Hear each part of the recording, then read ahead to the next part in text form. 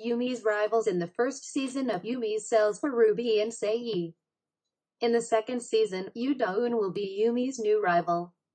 Shin Ye-Eun has been cast as Yoo Da-Eun in Yumi's Cells 2, drawing attention to how she will appear in the drama. What did Da-Eun look like in the original webtoon, and how did she affect Yumi and Bobby's relationship?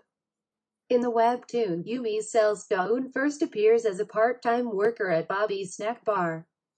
She has a cute appearance with her white skin and bright beige hair tied in half. Da-Eun is a girl who quickly falls in love with a guy. When Da-Eun first sees her boss, Bobby, she is immediately drawn to him.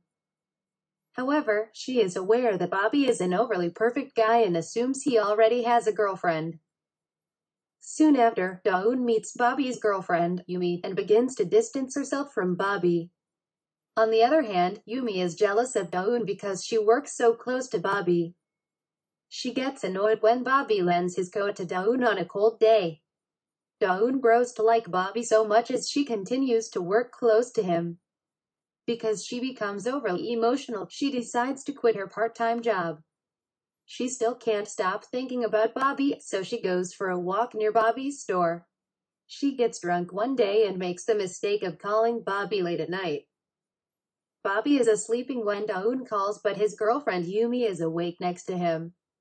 Yumi discovers that the phone call is from Da-Eun, and this becomes one of the reasons Yumi breaks up with her boyfriend Bobby. Has Da-Eun started dating Bobby? Not right away after Bobby and Yumi split up. After the late-night phone call, Da-Eun returns to her normal life.